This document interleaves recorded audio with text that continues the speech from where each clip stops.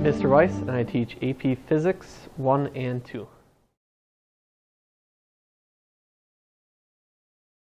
We cover everything you've ever learned in physics, plus a lot more. We go through stuff like Newton's laws, go through projectiles, and then we go into electricity, magnetism, fluids, thermodynamics, a bunch of neat stuff like that.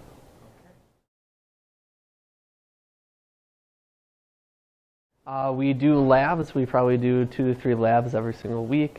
You do a bunch of neat things in labs, as far as covering every single unit, and then we always end up doing a project at the end of the year after the AP exam.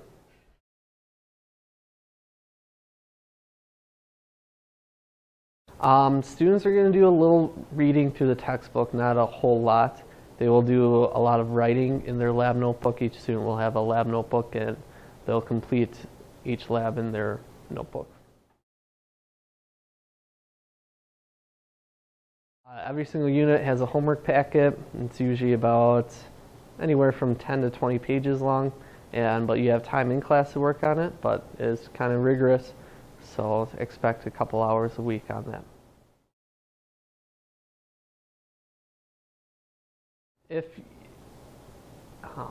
If you like physics, if you're interested in anything in science in college, I would take AP Physics here.